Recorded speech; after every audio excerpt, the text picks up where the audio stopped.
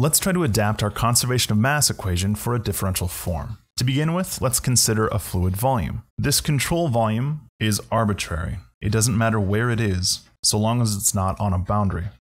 Since we have a control volume, we can apply our integral form of our conservation of mass, and then we can simplify it by collapsing a couple of our vectors. I can write the derivative with respect to time inside the integral, because it's a control volume. And then I can pop the vector off the area by writing that out as a normal.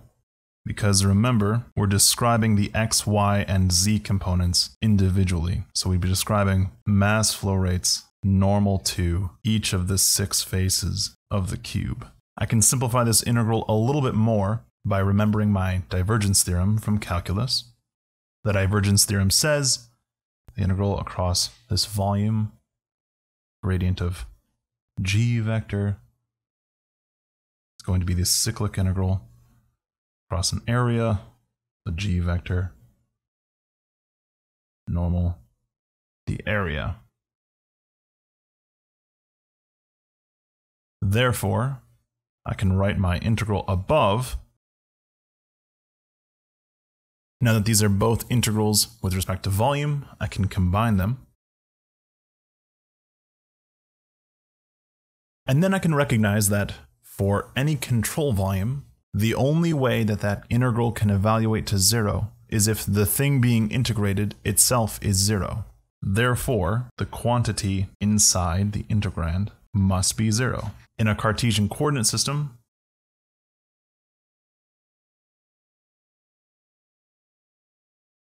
therefore, my conservation of mass becomes derivative of density with respect to time, derivative with respect to x, density times u, derivative with respect to y, density times v, derivative with respect to z of density times w, and that entire quantity is 0.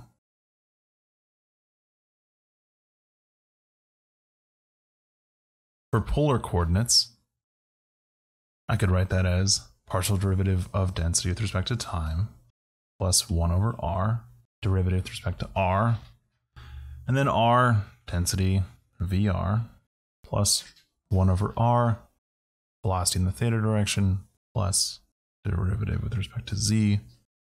And in fact, I can group these into some simplifications. Grab this quantity and organize this a little bit more clearly. Let's take conservation of mass.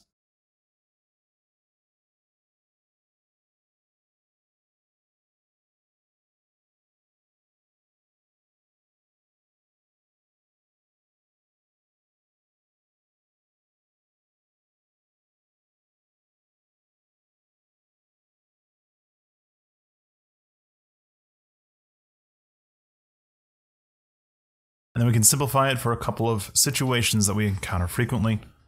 For steady state analysis, nothing can change with respect to time.